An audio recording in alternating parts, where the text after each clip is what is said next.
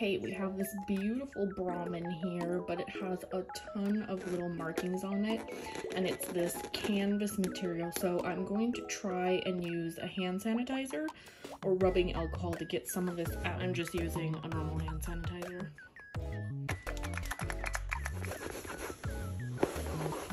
And just like that, it comes off very nicely, actually.